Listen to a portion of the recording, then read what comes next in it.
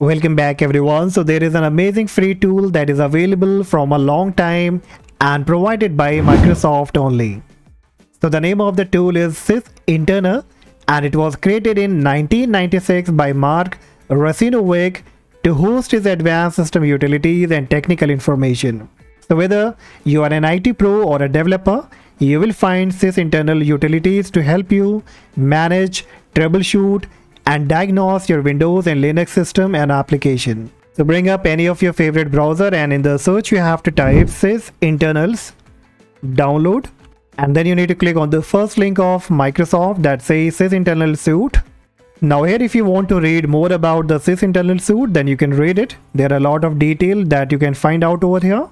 Then from the left hand menu option you will have to click on downloads. And now it will list you all kind of tools that are included in this particular suite. For example, you will be getting the Access CHK, Auto Log On, Auto Run, the blue screen, Cache Set, Diskmon, Disk View, Process Explorer, and there are many other tools that you will find very useful here, like RAM Map. You might have heard about the RAM Map. That is an advanced physical memory usage analytics utility and present usage information in different ways on its several different tabs. Similarly, you can check out the registry usage. So these are the tools that you will be getting. Now if you want to download any particular tool over here, then you can simply click on it and download the tool from here.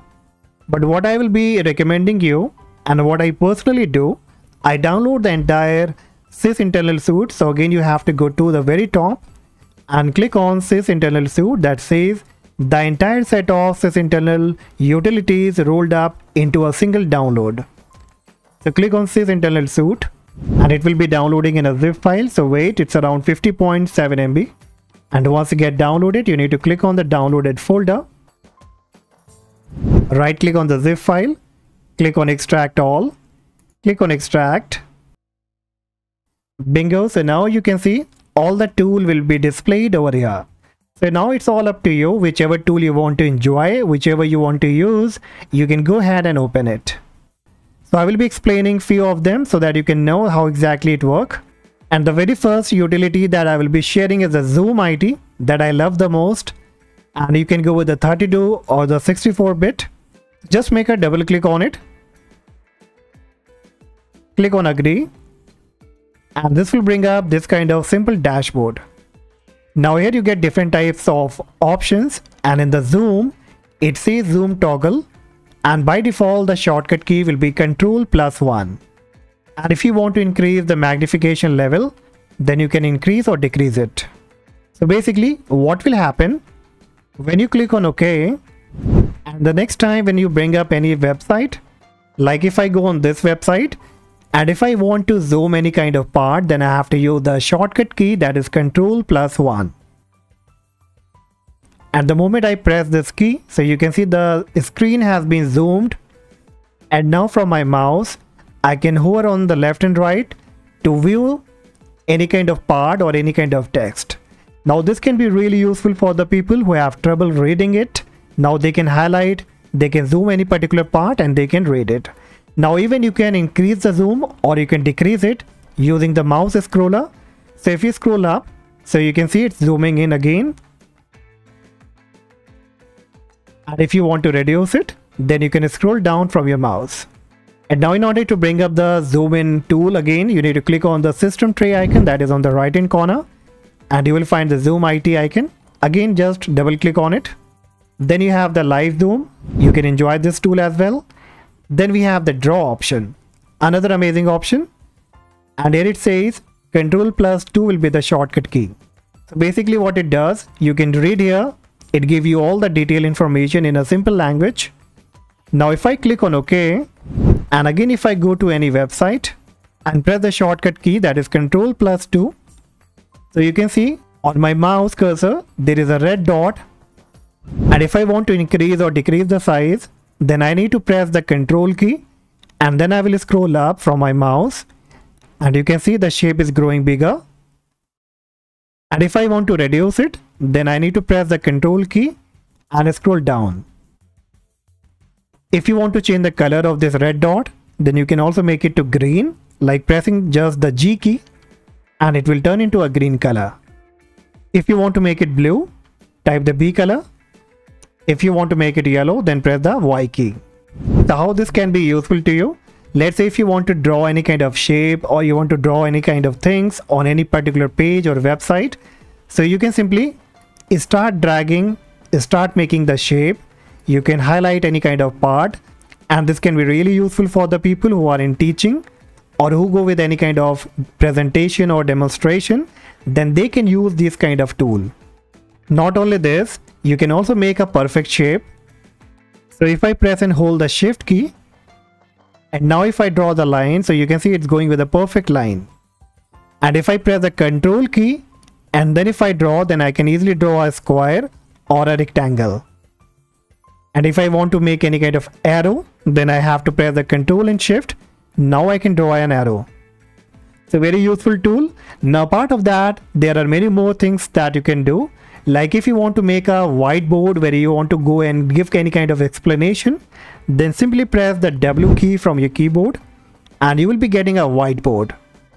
And now here you can draw any kind of shape, or if you want to write anything, you want to go with any kind of explanation. So it will be behaving like a whiteboard. And if you want to turn into a blackboard, then you need to press the K key from your keyboard, and now it will be a blackboard. So you can switch between white and blackboard by pressing the W and the K key. Now if you want to write something perfectly, then you can press the T key from the keyboard, and now you can start writing anything that you want to. Like I will type subscribe. Okay, so this can be anything, and it can be really useful for you, for many kind of people who want to do this kind of work. Alright, now let's move to the next part.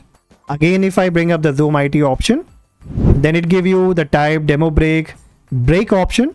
So now if you want to go for any kind of break, like say if you are a teacher, if you do any kind of gaming, or if you are working as a team and you want to create any kind of break screen, then you can use the Ctrl+3, and the timer you can set from here. Even you can set from directly from the screen. So what I will do, I will click on OK. Now I will press Ctrl+3, and now you can see the countdown here, that I can increase the time by using the up and down arrow key. If you want to increase the time like from 10 to 15 minutes, then you can do that, and the countdown will be started. Then you have the record option and the snip option that you can also check it out. Alright, so now let's go with the next utility, that is Procmon.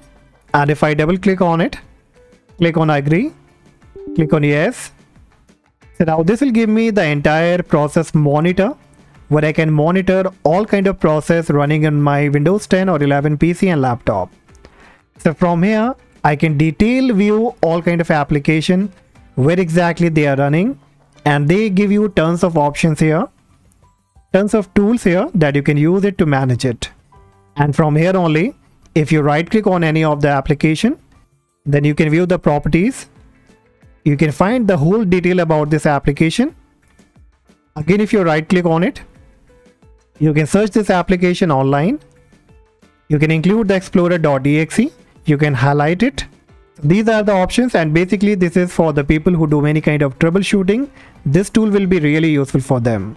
Then we have the cache set, and if you make a double click on it again, click on yes, click on agree. Now this will bring up a small box, and it helps you to basically clear the cache of your Windows 10 and 11 with one simple click. And it gives you the cache information, the current size, the peak size, a working set minimum, working set maximum. And in order to clear the cache, simply you need to click on clear. You can also go with the reset. Alright, so this tool can be really useful for that particular time when you have some problem on Windows 10 and 11, especially with the cache. Then we have another popular utility, that is the RAM map. And if you make a double click on it again, click on yes, click on agree. Now this will bring up this kind of dashboard. So basically this clears the RAM cache of the computer. So let me show you. If I bring up the task manager and go to the performance tab, and here in the memory section, so you can see I have a cache here of around 985 MB. The cache of the RAM can be around 2 GB, 3 GB, sometimes more than that, and you can easily clear it. So now on my end, you can see it's around 1 gigabyte. And in order to clear it, in order to clear this cache, I need to open this RAM map. Then I need to click on empty. Click empty standby list. Now you can see the cache has been reduced from 1 gigabyte to 179 MB. Alright, so if you have any problem with the high RAM usage, you can go and enjoy this application. And so there are so many tools here that you can check it out. Now if you need a detailed video and need a detail about each and every utility over here, then let me know in the comment section. I will be surely bringing up the part 2 of this video where I will be going in the detail with each and every application. It's a very useful tool, free, safe, with tons of features. So go ahead and enjoy it. The link will be in the description. And if you found this video helpful, guys, make sure that you hit the like, subscribe, and I see you in the next video. Bye bye.